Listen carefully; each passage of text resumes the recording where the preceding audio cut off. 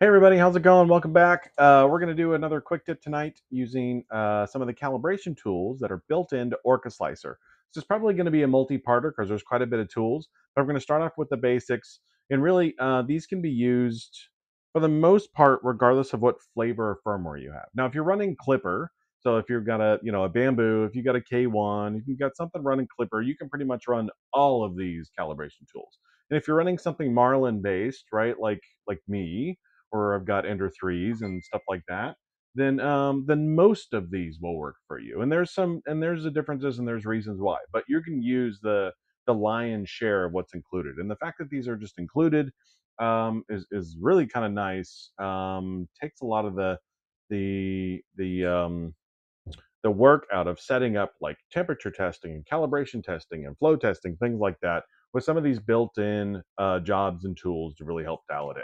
So where you find it is everything is up here in this very top left corner under calibration. And there are several tools up here: temperature, flow rate, pressure advance, retraction, tolerance testing, things like that. Where you're going to run into differences are like if you're running something Marlin based versus Clipper based, this pressure advance is probably not going to be useful on Marlin. So the difference being is with Marlin, it's linear advance versus pressure advance. And so while it's two different methods of trying to accomplish the same thing, really kind of tweaking and tuning the pressure advance stuff if you're on a Marlin machine isn't really going to they're not really going to do anything for you. But flow rate, temperature testing, retraction testing, all of that good stuff is great. It's built in.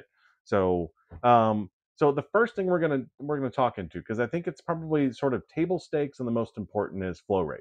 I think lots of quality issues, print quality issues, could stem from the fact that your flow rate may not be as tuned in out of the box from a slicer perspective as it should be. And so running this simple flow rate test and making a couple of tweaks, I think could potentially solve a couple of like base issues, right? And then we'll get into, once you've got your flow rate tweaked and tuned to where it ought to be, then we can run a temperature test. Then we can run retraction testing and the tolerance testing. I think the results of those tests will be increased, and will be the quality of those tests will be increased once you have your flow rate dialed in. So the first thing you want to do is, when you're doing the calibration test for the flow rate, is make sure you're in a brand new job, right? So if you're already in something and whatever, go home, say new project, you want something brand new right off the bat. The other thing you'll want to do is come in here under your whatever filament you're going to be running this test against. Let's just call it PLA for now. You want to click on your presets over here, and you want to take note of whatever your flow ratio is in this field. So by default, like out of the box for me, it was 0.98, right? So 98% essentially. So my 0.98 was what was in there by default. After doing my calibration testing and my flow rate calibration stuff, this is what my new flow rate is. And so I'm going to show you how to get to this. But you want to take note of whatever this is. So if you haven't ever touched it before, it's probably 0.98. But open it up, check it out, right? Close that down, write it down somewhere at 0.98. And then what we're going to do is come up here to the top left under calibration. We're going to hit flow rate. And this is done in two passes, right? So you're going to do a base pass, which basically prints out a bunch of objects using various settings for your printer to go test with. And then you're going to take some pictures or look really close and see which looks and feels the best to you. So once you pick that, it loads in these 9 objects. And you can see here, you've got some orange stuff, and that indicates that it has made some changes to your settings. Don't mess with it. Let it do its thing. Don't touch it. Don't change anything else, right? It's printing out a 0.3 layer height. Your first layer is a 0.3. There's some changes down here. Avoid crossing walls. It's making some changes to anyway, it's making some changes to stuff in your global settings, and then at an object setting as well. So if you click on objects here, you can see you have these 9 objects, and each one has its own set of settings tweaked in here. So there's really nothing you need to do at this point other than slice the plate, export your G code, and go run the file. It'll take something less than an hour to do.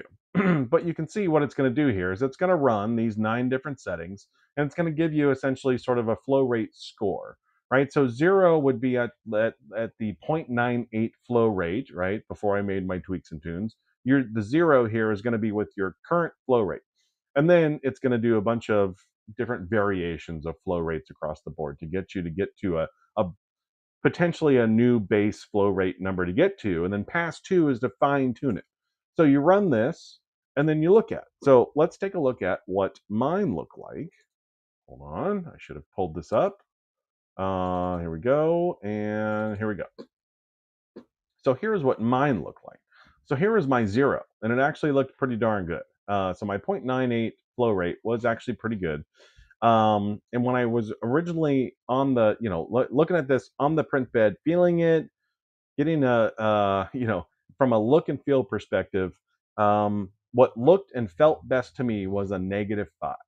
Now, if you really zoom in, you can there's flaws in a little bit of everything here. But so if we look at the top, like where it's the where you're positive. So you got 0 and you got +5, +10, +15, +20. Well, these all across the top are pretty much like sandpaper. So they're all over extruded. None of these look anything close to good, right? So you rule those out immediately. And I look down here, going this way at the negative number. So you got your 0, then you go -5, -10, -15, -20. Everything down here in the bottom row is way under extruded, right? You've got a bunch of gaps. You can see the gaps in between the lines. So all of these are out, right, from me. So it's something around here in this middle row, which was going to be my pick. Now, look, I could have just kept it at 0 and been completely fine. Um, but there were a couple of areas that I felt like when I ran my finger across some of this, there was a little bit of over extrusion around some of this.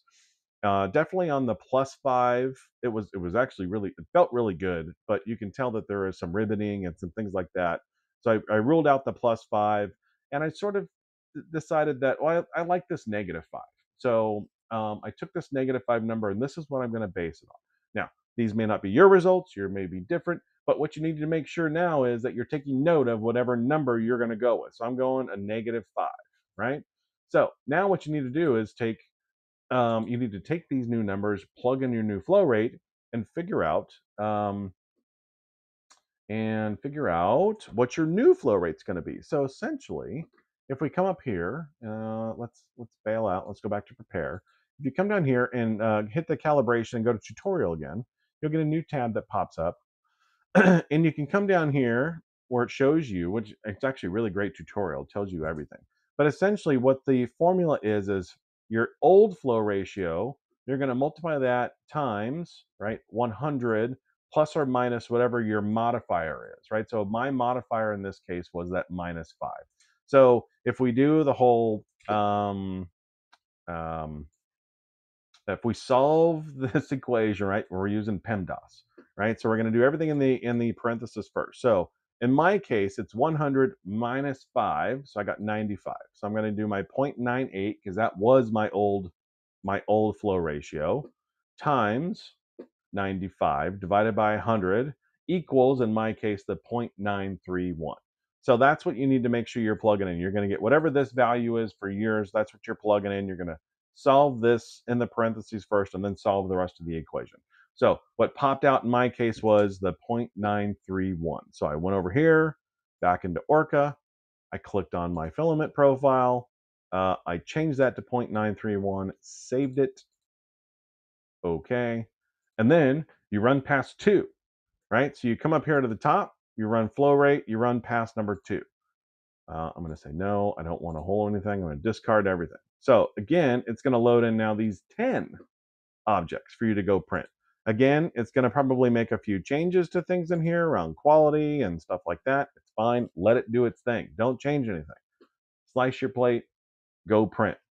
And now we slice this plate.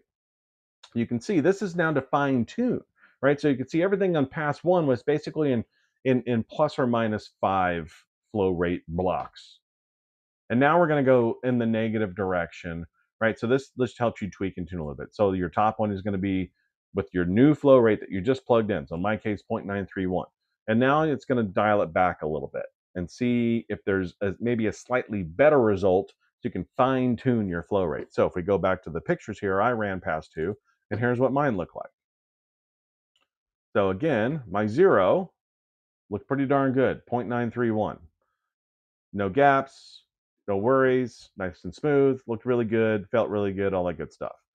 -1, pretty good still, but a couple gaps. You start seeing some gaps down here, a couple of gaps in here, a few more gaps, a few more gaps. So really, in my case, I just stuck with my 0.931. I didn't make any additional adjustments after this. Now, in your case, if you've got something where, let's say, your -2 now looks better, all you need to do now is go back and reapply that to the formula that we just did. So if we pop back over here, now this would be 0.931, right? And here would be 100 minus 2, right? And then you would get a new flow rate once you solve for your equation. Um, but maybe you'll get lucky like I did, and you didn't have to make any changes on your second pass. So now that we have our flow rate tuned in and dialed in, all it goes is go run some prints, go check some stuff out, see if it's running any better, see if it's looking any better. I think that like your the wall quality, top surface, bottom surface quality. I think you'll notice a difference in there. If you were having some over or under extrusion problems previously, once you dial in your flow rate and you get that set in your filament profile, you're gonna have a noticeable difference, hopefully, in the quality of your prints. And then once you've got that set up, then you want to roll over and you want to start doing some of the other tests that come with Orca Slicer. So if we go ahead and back these off, why don't we go ahead and talk through what some of these other calibration tests are. Before we do that, if you wouldn't mind liking and subscribing, that would be great. Drop a comment. If there's something else you want me to go take a look at, please feel free to let me know, and I will dive into it. But like and subscribe, I really appreciate it. So from the next calibration test, I always like doing, so if I'm talking about like calibration of the machine first versus like a filament tuning, right? So I think if you get new filaments, if you change filaments all the time and you really want to run some stuff, then there's another test there. But I really like this Orca tolerance test. So once you've got your flow rate dialed in, it's nice to figure out what tolerance your printer can actually handle. So in this case, it's got this little tolerance test. And it's essentially just printing out these 6 millimeter hexes, right? At different tolerances. So this one is going to be dead nuts 0.6 millimeter. And this is going to be with a 0.05 millimeter gap, a 0.1, a 0.23, and a 4.4 millimeter gap. And it's going to print out this extra little 6 millimeter little, calibration tool that you can basically use to jump in here. Now this is all one part, it's not separated, but if we go ahead and right click and we split this into objects, now you can grab just this one and you can actually see what's happening here. So let's move this over. And this is a 6 millimeter hex cutout, right? And you can see there's little to no gap around the edges, right? And then as you start moving to the right, this is supposed to have a 0.5. Let's see if I can get this, a point 0.05, excuse me, 0.05 millimeter gap around, a 0.1 millimeter gap around. So you can see the gap does get a little bit bigger the farther to the right that you go. And this is really just, it's almost like a go, no go gauge for a 6 millimeter hex head wrench that you can stick in there. And that'll help you figure out exactly what tolerance your printer is printing at based on now that you've got your flow rate tuned. So that's a really great one as well. And it's a short print, right? You slice the plate, it's a 20 something minute print, right? Depending on what your settings are. So that's great. Nice little thing to go do.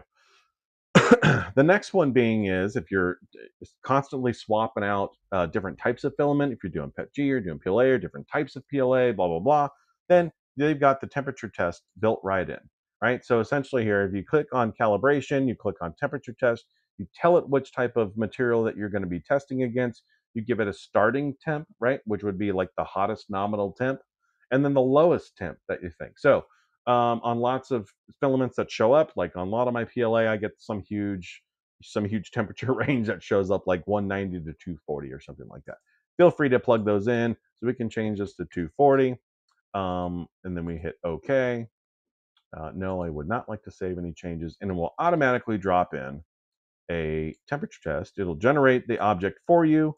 It will start down here at the bottom at 240, and it will automatically drop it by 5 degrees every step up. And then you can take, once it's done, take a look, right? And you get to see which temperature setting this particular filament prints best at. This is a huge time saver because I remember back in the day, even with old school Cura, even Idea Maker. I mean, you've got to go in and find your model, right? You've got to either find or build a model off of Thingiverse and then go in there and plug in exactly which layers you want to drop temperatures and by what amount, yada, yada, yada. It is very nice that this is just built in. You select the test, give it parameters, doink, it's in. Slice the plate, go run it. It's really, really cool. Really cool that they do that for us. So with that, I think we're going to call it a night because this is going to get a little bit long if I keep going. But we're going to do a part 2 for some of the other tests. But I did want to throw these out there for everybody. So again, thanks very much. Like and subscribe. Go run them. Let me know how it goes for you. All right.